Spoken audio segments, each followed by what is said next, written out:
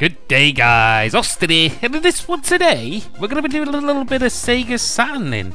Does that even make sense? Sega Saturn? Sega Saturn. That's what we're going to be setting up. The actual console, Sega Saturn, we're going to be getting the games working on this computer. How many times can I say Sega Saturn? Anyway, what we're going to be doing, to be more specific, is getting the Mednafen Emulator set up. Now, this is hot off the press. This is brand new. This has only come to fruition in the last month or two, and it's been developed like no one's business. Even to the stage now, where this is the go-to emulator for everything Sega Saturn. For me, anyway. So without further ado, and enough waffles, let's get stuck in.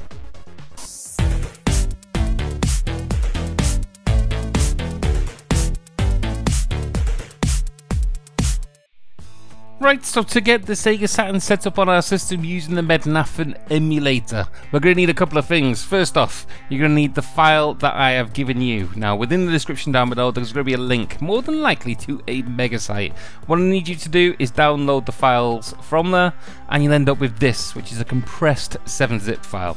What I need you to then do is uncompress, extract, whatever it's called, decompress this file so you get the folders and files from within. So in my case, scroll down to 7-zip, extract here, and by the gods of uncompression tools, we should end up with this folder here called the Sega Saturn fix files. Now within there is some files that will aid us getting the emulator to work properly on my and your systems. Okay, once you've done that, then we need the emulator itself. So again, description down below will lead you to this website, which is the official Mednafen website. Now, Mednafen, first off, is an awesome emulator. As you can see in the list down the left hand side here, it covers lots of systems, and in many cases it's the first choice of many people for many of the systems that it does emulate. Now for me, Sega Saturn was always covered for the majority of my games by the SSF emulator. However, even in this short period of time, just a month or two that this emulator has been running, it's surpassed that. It's absolutely unbelievable, and it's now become my go-to choice for everything Sega Saturn-y in the world. You are going to run probably 98% of all the games quite smoothly across the board, but you're still going to need other emulators to get those problematic games to work. Luckily, none of those problematic games I want to play.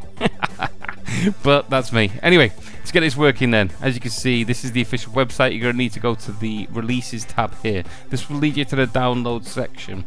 Now within here you've got various different builds. What you want to be looking at is the top one. Now this may be a different number. Obviously this is updating very quickly, and there's lots of builds in between. So what we're going to need is the latest one that is, well, suits your system. So you got 32-bit Windows or 64. I'm running a 64, so common sense would dictate I use this one. All you need to do is click on it, and it should download, as you can see here. Now while that's happening, I'm going to need a folder to put all this setup within. So right clicking on my desktop, you can do it whatever you want to set this emulator up. So for me, I'm going to call it Mednafen Demo, but I encourage you guys to name it something that is, well, relevant to whatever this emulator is. So either use Mednafen and that code that it is, or the date, something that you know which build of Mednafen you're using, because trust me, you're going to get hooked and you're going to be updating this as often as possible, but you're going to end up with loads of different folders named Mednafen and something random. Put it something current so you know what build this is. It makes sense in the long run. Okay, now you've got that, then hopefully your file should have downloaded. Can't even talk today. So what I'm going to do is copy this into the new folder that I've just created. Okay, we no longer need the website for the time being. So what we're going to need is the files from within here. So all you need to do is, again, right click on it and extract it. Now I believe this is a RAR file, so I'm going to put extract here, and hopefully, there we go. As you can see, they've all now gone into that folder ready for us to use. Mednafen is in its full glory. However, it's only its infancy. We need to configure and get this set up. So these are the skeleton files, everything that is needed for a Mednafen setup. But you will see, once we run this for the first time, it will start making more files and folders as it embeds itself on our system. So first off, I want to give this full permissions on our computer to do what it does. I can't even speak. To do what it does. Jesus. So right click on there, click properties, and you should have a compatibility tab or something similar depending on what version of Windows you're running. Go to run this program as administrator, click the box, click apply and click OK. That now has sufficient permission to do what it needs to do on our computer to run smoothly. Next thing we need to do is actually run Mednafen. Now nothing will happen, but you will notice lots of files and folders get created within this folder itself. So let's run it. And there you go. There's all the files and folders which it needs to work correctly. Yes, this program worked correctly. Thank you Windows for asking though. Okay then, now what we need to do is use our files that we downloaded a second ago to fix Mednafen. So open the files that I provided for you. I'm a good guy like that. Drag it over and just simply put them into the root of that folder. So now you've got the Mednafen program itself or application, you've got the fix files that I've given you, and more importantly we're looking at in a second, the Mednafen configuration file. Now at this point you're going to need a program to be able to, well, modify Mednafen itself. For those of you who never experienced Mednafen before, it's got no GUI, it's got no front end, it's got no boxes with nice little drop down options and things that you can tick. So what I'm going to do is give you the basics to know how to work Mednafen. It's not that complicated, it's not that daunting, but it's a lot more manual than other emulators. You can download GUIs and all kinds of applications that aid you, but trust me guys, it's alright in the short term, but those break really quickly and often do more harm than good. But for now, let's just get this working on our system. So first off, we're going to use this emulator as, well, so we know that it works. At the very least, launching a game. So while we're talking about games, let's talk about the kind of games that it can run.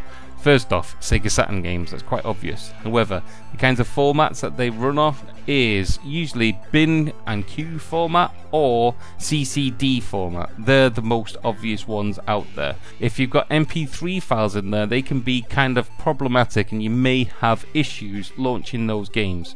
But you can find them from elsewhere, you can dump them into a different format. I'm just telling you what this emulator can do.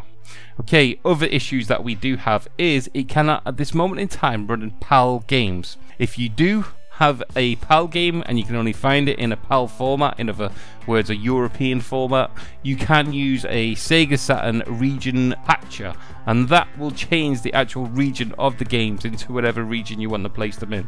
But that is far more advanced and I don't really want to go into that in this tutorial today. I just want to get a goddamn game working. So without further ado, let's get the game working.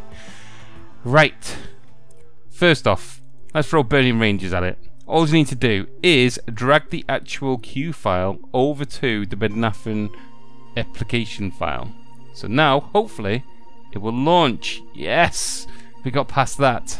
Now what I've done is I've muted this emulator because, well, Sega will start kicking off on YouTube saying that I'm stealing their property and blah de blah because I'm playing their music in the background. But as you can see, it should... There we go, launch into the game itself, and it is now fully playable. However, nothing is configured to our system, so the bare basics that we need to configure is the controls itself. So let's exit out of here. Now what we want to do is configure the Mednafen configuration files. So in the description down below you will see a link to a program. If you've not already got it installed, you need Notepad++. You can of course use just Notepad itself, however as you will probably see if you open it with Notepad, it's a big jumbled mess. Notepad++ is far more advanced. Get it installed on your computer and make sure you open this kind of file format, in other words .cfg, a configuration file, with this. All you need to do if it doesn't do that automatically is find the file itself, in our case this one, right click it, go to open with, and if it's not in the options there, do choose another app, choose a default file or choose a default program, locate it, launch it with it, and from that moment on and that day forth it will always open that kind of file format with Notepad++. Trust me guys, it is not just for this emulator, it will aid you for years to come. So open it up, and as you can see, this is the information that the emulator uses in order for it to run whatever settings we're doing. Right, first thing that we need to do is only a few settings in here. It looks quite daunting, there is thousands of actual settings to play around with. We only need to change a few to get us to run it into a state where we're happy and we can do everything from within the emulator itself. So the first thing that we need to do is, one of the settings at the very top is called cache entry CD image in memory. So what that's going to do is, it's going to store everything from within the CD, all the information that the game needs to run, within your memory. So it means it's a little smoother when you're actually playing the games. If your games are stuttering or something like that, this will aid it no end. What you need to do then is, to enable this, is get to the 0 bit, delete it, and just put a 1 in there. That's now saying that I want to use that feature. It will not work for everybody, but for 99% of the people watching this, it will work. If it's still stuttering or if you have any problems, change that back to 0. Okay, the next thing that we need to do to get this to work is set up our controls. Now, controls are pretty bog standard, and for 99% of the games, you won't need to mess around much, but there is certain games that require a certain kind of, I don't know, control mechanism, and that's a 3D joystick. In other words, more advanced than the actual standard pad that came with it. So we're going to enable that option to come as standard on our emulator. So what we need to do here is go into the search tab at the top, go into find, and what we need to search for is 3D pad. Now hopefully, when I click find text, it will take us to the configuration line that involves all them words. So as you can see, we've got 3D pad all the way down, but what we need to do is enable it. Now just above there, we've got input device for virtual port 1. What it's used at this moment in time is just a normal standard gamepad. So when we configure the keys, it will only be configuring them for a standard gamepad. We want it to use a 3D pad so we can use the problematic games on there also. So what we want to rename this to is 3D pad. Simple. And that is it. That is everything that we need to do to get this up and running properly on our system. So click on file, click on save. Now what we've done is we've given it the right control mechanism, and we've enabled it to probably run a bit more smoother upon our system also. So exit out of here. Now what I want to do is throw a game at it again. So this time we've done a USA game. I'm going to show you that it also plays Japanese games. So we're going to launch up Dead or Alive, and as you can see, this is a CCD format, so it also shows you that it does play different formats other than bin and queue. So I'm going to drag this over, I'm going to put it on top of the Mednafen file, and hopefully again, yes, it launches. So now we can see USA files, and now we can see Japanese files are both launching, and it's using the right BIOSes for each one. Amazing. Now what we need to do then is set up our controls so we can actually play our games within here. All you need to do for that is press Alt-Shift-1, and that will give us the option to start configuring our 3D control pad for player 1. If once you're doing player 2, you press Alt-Shift-2, and that will allow you to do player 2. Press the buttons twice for each one of those directions or commands. So up, up, down, down, left, left, right, right, start button, start button. Right, now it's up to you how you configure the actual layout of your control pad, but for me I'm going to use X as A as B, how confusing is this, B as C, X is going to be my L1 button, in other words my left shoulder button.